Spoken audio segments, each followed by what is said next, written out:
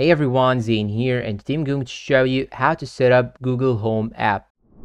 First, you'll have to connect your Google Home device to electricity, and after that you will see some lights on the top. You will have to turn it on, then you will hear a sound after it finishes loading. Then what you should do right now, then after that you'll have to go to the Play Store or App Store on your phone and download the Google Home application on your phone. Then once you download it, you'll have to choose any account that you have, or you can simply use another account. Then click on OK. Then here it will show you this in the home page. You will have to click on Get Started button just right here. And now it will ask you to set up a device. So here, if you have an existing device, you can simply choose it, or if you do not have one, you can simply click on New Device. So I'm gonna click on New Devices. Then here it will ask you to choose a home. So let's say that you have an existing home, you will just choose it, or if you are creating a new one, you can simply click on create another home. Then after that it will ask you to enter the home nickname. So I'm gonna name it my home, for example. And after that you will have to enter the home address, and after that they will ask you to set up your device. So if you want to set up the device now, click on next, and after that it will ask you if you hear the sound or not. It will do loading process. Then after that it will find the device that is in your home, and you will hear a sound. If you hear it, just click on yes. If you do not hear it, click on try again. After that they'll ask you to help improve Google Home. If you want to do that, click on yes, I'm in, and this will provide them with all of your information using the application. But if you do not want so, you can simply click on no thanks. After that it will ask you to agree to the additional legal terms. Click on I agree. Then it will ask you where's this device, and this is an essential step, especially if you are deciding to get another or a second Google Home device in your house. So I'm gonna choose here the dining room, then click on next, and after that it will ask you to connect to a Wi-Fi. Then here it will ask you to teach your assistant to recognize your voice. You can simply tell him anything that you need just in order to recognize your voice, and try to be in a quiet place so that he can recognize it. Then click on I agree, and after that you'll have to click on I agree to this one right here. So now it will show you the sentences that you are going to say in loud voice just in order to recognize your voice. And you can also make Google Home device following only your voice commands or other people voice commands that is inside your house. After that it will ask you to add the favorite movies or shows. So if you want to do that, click on next. If you do not want to do so, click on not now. And you can also connect your contacts, your mobile contacts, if you want to call someone through Google Home device. So to do that, click on next. And if you want to know all the updates and all the information about the Google device app, you can simply click on sign up and sign up using your account in order to get all the news on your email. And here, as you can see, it will show you this page that everything is almost done. You can now add more things to the home device. You can simply add a payment method, change your caller ID, you can add some devices, your computer, smart TV, your Wi-Fi, etc. Then after that, you can simply click on next.